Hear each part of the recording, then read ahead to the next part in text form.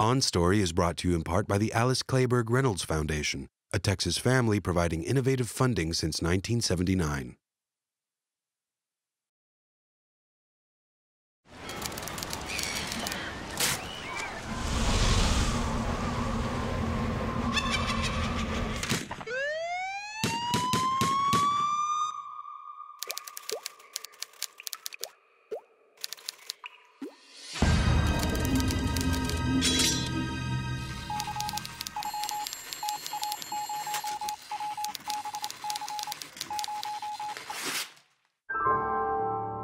On Story, presented by Austin Film Festival, a look inside the creative process from today's leading writers and filmmakers. This week's On Story, Friends and Grace and Frankie creator, Marta Kauffman. Friends is about that time in your life when your friends are your family. Once you have a family of your own, everything changes.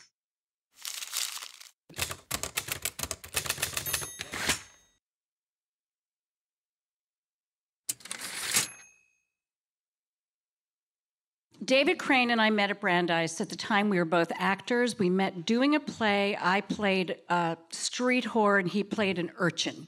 And that's how we met. And we were both taking a class together, and someone offered me to direct a production of Godspell.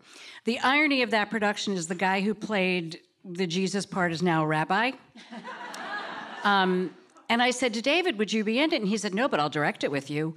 And that was the beginning of our relationship. After that, we started writing together and realized, God, it's way more fun on this side of the table. Morning. You know, I've got a real good feeling about this, Philly.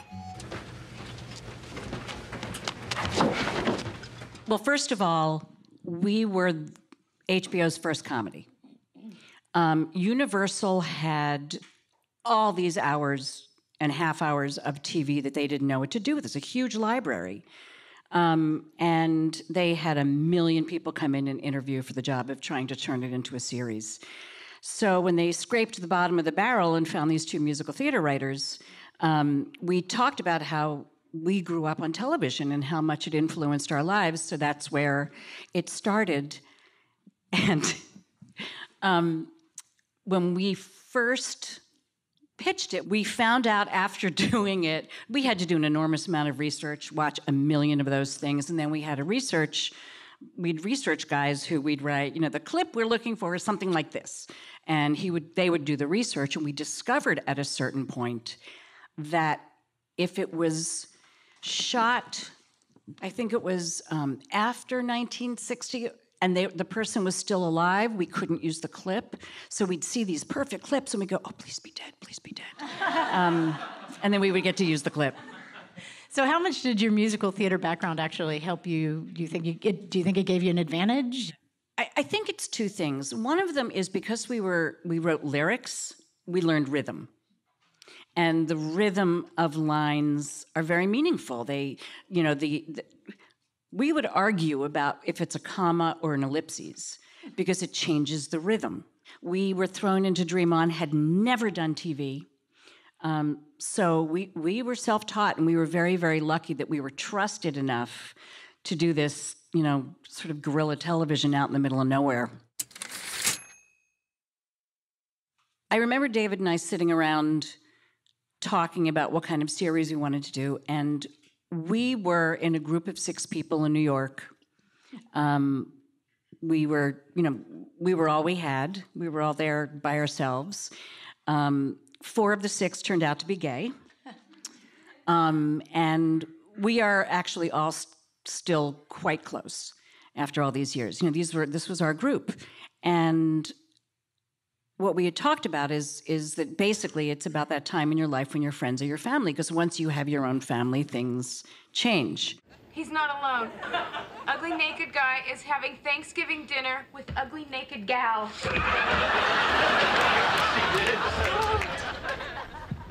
All right, ugly naked guy. Oh, ugly naked dancing.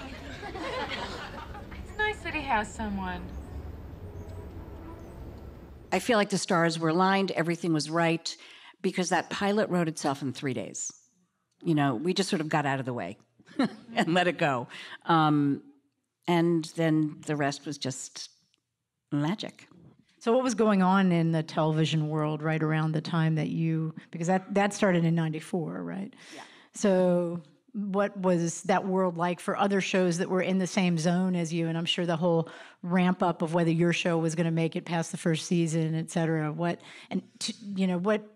How were you prepping for the life of your show compared to the other? You don't.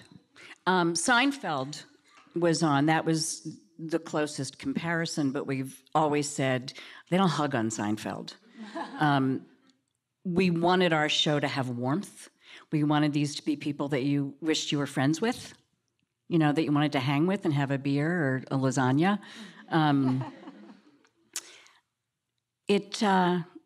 We weren't, at the time, like anything else on TV, and I recall that after the first, I think, 3 episodes, we jumped into the top 10.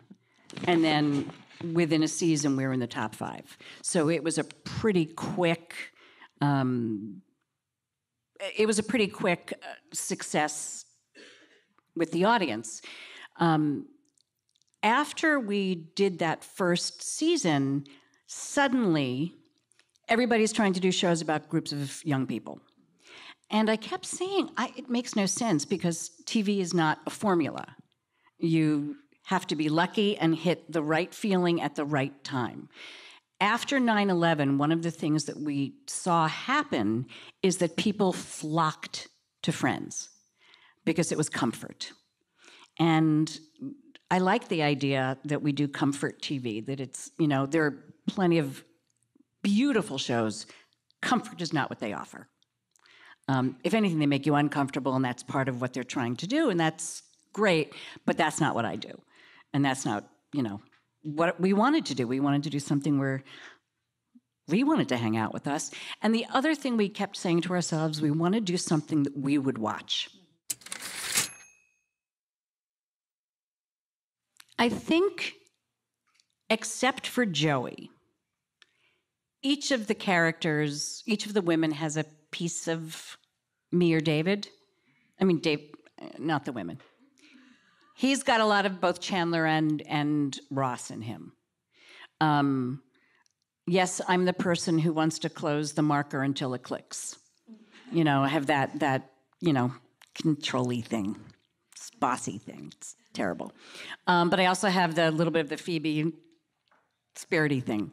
And I was raised probably to be like Rachel. I hope I'm not that, but...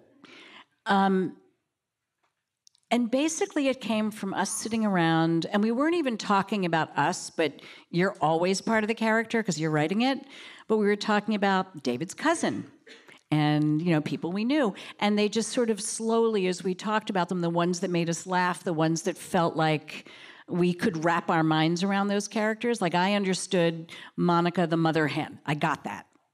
I got the woman who's at the center of it. But she was a little different when we started. She was a little tougher.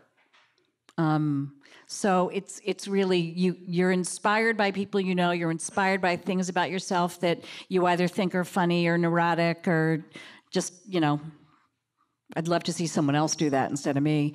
And then the actor brings new breath to it, Surely you have a thought of where your show's ultimately going to go before you started it, or maybe not. Nope. No, and fortunately, Friends is not lost, where you would hope that there was a place that you're landing. We didn't have to do all those twists and turns. You create characters, you put them in a situation, you create relationships, and then you see what happens. And you don't know. You don't know until an actor comes and breathes life into the character who's got chemistry. You don't know. We didn't know that Matt LeBlanc was really funny playing dumb. We had no idea that Joey was dumb. And he was really good at it and really, really funny at it. So, that changes things as you go on. Story-wise, all we really had a sense of was that season. And at that point, we only had, I think originally it was I think, 13 episodes, the first order.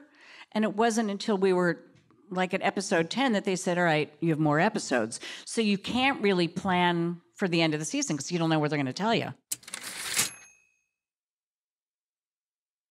Our writer's room started smaller and got bigger as the years went on primarily because the schedule for the writer in multi-camera is brutal. It's brutal. You have to keep moving forward with new stories and new outlines and all of that stuff. And the week itself, table read on Monday, do rewrite after that. That generally wasn't too late of a night unless none of the stories worked and then you wanted to throw yourself out a window. You would have a run-through on Tuesday just for us, and usually that was around 3 or 4 o'clock. Then we would give notes, come back to the writer's room, and that's when the rewrite started.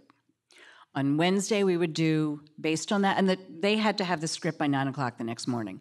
Wednesday, it's another run-through, and this time for the network in the studio, another set of notes, another rewrite. Thursdays, we would do camera blocking, and that was another bunch of rewrites. So the schedule was completely brutal. So as time wore on, we had to add more people because we just couldn't do it. By the last, I think, 2 seasons, we finally figured out that we should have an early room and a late room. And that, a late room will follow one episode, and then you switch it, and, you have rooms sort of, so not everybody is there until 3 o'clock in the morning every night. So when Friends became sort of zeitgeist, was there a pressure in the writer's room to keep that going? I mean, when it became, and even now you can't, I was reading the New York Times the other day about something totally unrelated to entertainment. And the article referred to a Friends episode. And I mean, that's not still uncommon. I mean, people still keep talking about it, and yet you've been off the air over 10 years. So was there pressure to maintain that? Did you guys even feel that, or was it just something that happened? We didn't experience that because we were working. We had to come in every day. We had to come up with 24 episodes. We had to shoot 24 episodes. Then we had to read hundreds of writers for the following season. So we didn't think about that ever. It was always surprising to us when I can remember walking through the airport and every cover was one of them. And I was like, what? Whose show is that? Because I don't experience it. David tells the story. He was walking in Central Park with his Friends jacket on. And he said he's walking, it was like around dusk, and there were 2 guys following him. And he's getting really nervous. And David's a wuss. And he's sort of walking faster and faster and faster, and the guys are walking faster and faster, and then they finally reach him, and he's thinking, they're going to kill me, and one of them says, where'd you get the jacket? Those are those moments where you go, oh, it's out there. There's such great visual gags in there. Like, how did you talk about some of those moments? Well, let's talk about Joey with the turkey on his head. That's quite a visual. Oh my God! I know! It's stuck! Steph, how did it get on? Well, I put it on to scare Chandler. There were things like in the prom video episode, at the very end of that episode, when Rachel, she crosses the entire apartment and goes over to Ross and kisses him.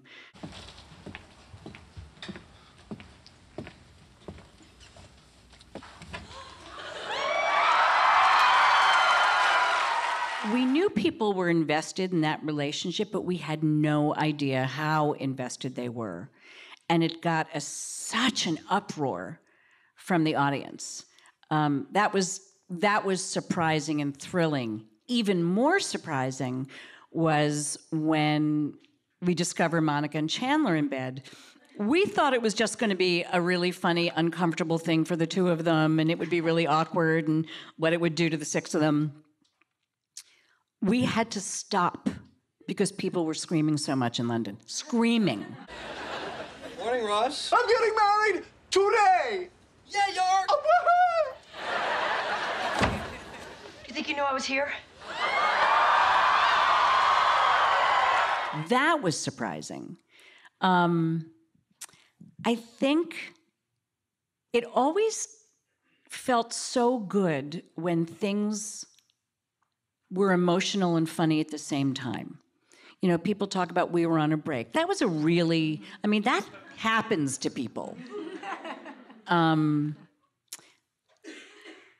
guess there were things like, I love the birth episodes myself. I used to get so emotional every time I saw Phoebe with the triplets, and she's talking to them and telling them that she's gonna, you know, that killed me. I also, one of my favorite things in the world, and I don't know why, I loved Ross and Susan in the closet when Carol is giving birth. Because I think they have a really interesting argument where he basically says, every day is Lesbian Mother Day. You get to be the baby's father. Everyone knows who you are. And who am I? There's Father's Day, there's Mother's Day, there's no Lesbian Lover Day. Every day is Lesbian Lover Day. You know, this is dealing with real hurt that he was feeling, and it was funny and it was emotional, and that's my favorite stuff to write, when it's funny and it's emotional. We watched the first and last episode last night, and I was really surprised how I got a little, you know, verklempt. I did. So there were all those moments over the years that just, I love, those are my favorite moments, the ones that surprised me. The ones that were more moving than we expected them to be. There is, when Joey moves out for that brief period of time, and he and Chandler, you know, Joey's looking, it looks like he's looking through with rain, and it's just that little sculpture, and Chandler's playing ping pong with himself, and as funny as it was actually really sweet, because you knew this was coming from a place of how much they love each other. You know, this sort of homoerotic bro thing. David Crane and I used to say that if we were a person, I was the organs and he was the hair and the fingernails and the eyes and the details. That's what we used to say about ourselves. But we wanted to do different things. And it was interesting to me because I sort of looked at episodes and I looked at my show, and I, for the first time, began to understand the difference between us. David is hilariously funny. He is probably the funniest person I know. And then I started to realize how much I liked the heart. I enjoy making people cry as much as I enjoy making people laugh. He always did the typing. And I always, you know, we were talking, but he did all the typing. And when I first started writing on my own, there was no one to talk to. So I would talk to myself. You know, what do you think of this idea? Yeah, I don't know. And then began to develop a way to just have that go on in there and not be on the page.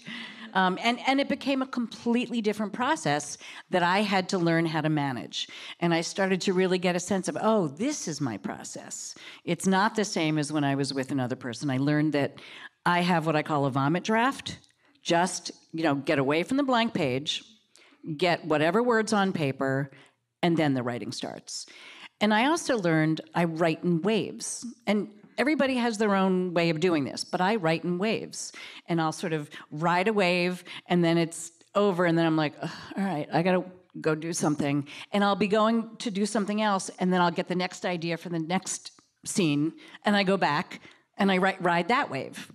And I just had to accept that's my process. That's how I do it. The project came about, there was a woman I had taken a trip with who I'd met on this trip, and she was lovely.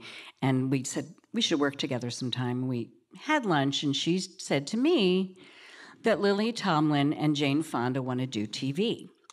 I thought she meant together. So I called that same agent and I said, I hear Lily Tomlin and Jane Fonda want to do a TV show together. And she said, I don't know, I'll call you right back. 20 minutes later, she called me back and she said, they do now. So now we had to come up with something. And I should just say, I'm going to take a little pause for a second. My producing partner, Robbie Tolan, and Hannah Cantor are part of the spine of this show. Hannah and I were sitting in the car trying to come up with ideas, and I had an idea, and this is before Transparent was on the air, that Jane's character would be married to a man and they get divorced and she comes back as Lily. But Transparent was happening, and Hannah came up with the idea that their husbands, that they don't like each other, their husbands fall in love and get married. So that was her idea. You're leaving me? Yes. Who is she? Oh, it's not what you think. It's a he, Excuse me? and it's Saul. I'm in love with Saul. Saul and I are in love. After that, we started working with Jane and Lily and, sort of pitching it to them and getting their input. And once we had a formed idea, we pitched it everywhere. We always knew we did not want to be on network TV. We did not want to have to do that. We either wanted to be on pay cable or Netflix. And we got very lucky to get more than one offer, but we also felt strongly that Netflix was the place. And here's why. And this is both a blessing and a curse. After you write the first episode, they don't call it a pilot. They call it a first episode. If they like the script, you go straight to 13 episodes. You go right into production. You don't have to do a pilot, shoot the pilot, and wait 2 years till HBO can make a decision. And truthfully, considering the ages of our actors, we didn't have 2 years to wait. So Netflix wanted it, and they were our number one choice. And it has been, the idea of going straight to 13 is fascinating because it was so exciting. We're going to, yay. But you don't have a pilot to make mistakes. The learning curve happens while you're in production, which I have to say it's like being on the scariest roller coaster in the whole world. I mean, my hair was like this by the end. It was very, very frightening, and because you just don't know. We sort of hit our stride, I think, after the 4th or 5th episode, started to get a sense of where the line between comedy and drama is. And part of that was, again, being their first self-produced comedy. They kept saying, more drama, more drama, more drama. And then they, at one point, went, you know what, you can make it funnier. We were like, oh, thank you. We always meant for it to be real and deal with real things. I mean, you don't get to talk about dry vaginas in other areas except Grace and Frankie. That's where you can talk about it. And there are so many people going through, so we kept thinking there's this great audience for it. The big surprise has been that the audience has a much wider age range than we ever expected. My hope is that it's like Friends, that it's universal stories. Even if we're talking about dry vaginas, it's universal stories. It's about starting your life over. Who doesn't want to think about starting their lives over if you're in a bad place? I also think, and we've talked about this,